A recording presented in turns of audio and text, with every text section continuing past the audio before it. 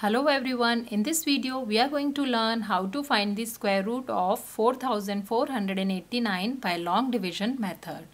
So without wasting any time, let's start. The number here is 4489. First step in finding the square root by long division method is to group the numbers in pairs starting from the units place. So starting from 9 and 8 will become one group and 4 and 4 will be the other group. So we have two groups, 44 and 89. The next step is completely optional. I am going to write the squares of the numbers here on the right hand side so that it is easy for us to find the square number when we are doing the long division. So 3 square is 9, 4 square is 16, 5 square is 25, 6 square is 36, 7 square is 49, 8 square is 64, 9 square is 81 and 10 square is 100. Now comes the next step. The next step is to find the number whose square is equal to 44 or just less than 44. Here we see that 6 square is 36. So 6 is the number whose square is just less than 44 because 7 square will be more than 44. This square number 6 will be our divisor as well as our quotient. So 6 times 6 will be 36. Now we are going to subtract the two numbers. 44 minus 36 will give us 8. Now the next step is to bring down the next group of numbers. So the next group is 8, 9. So we are going to bring down 8, 9.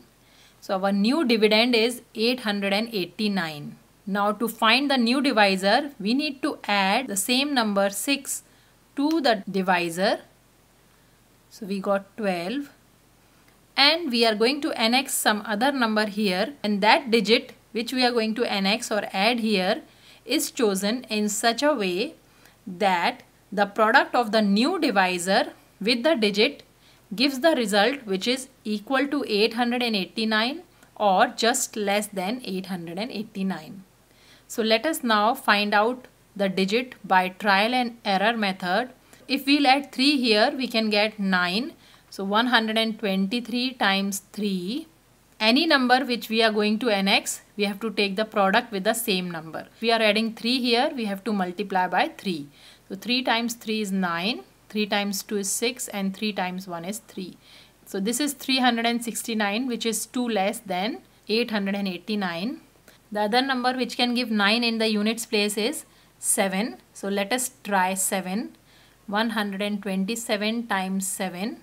7 times 7 is 49. 4 is carried over. 7 times 2 is 14. 14 plus 4 is 18. So we'll write 8. 1 is carried over. 7 times 1 is 7 plus 1 is 8. So we got the same number as 889. So we are going to annex 7 here.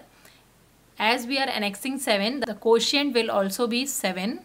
And the product we got is 889 which we are going to subtract. So our remainder is 0.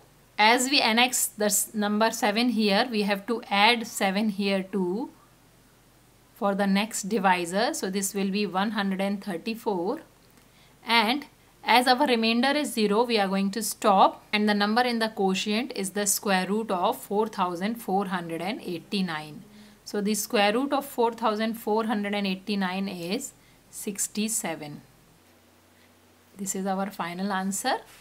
I hope this video is helpful to you. If you like the video, please hit the like button and subscribe to my channel for more math videos. Thanks for watching.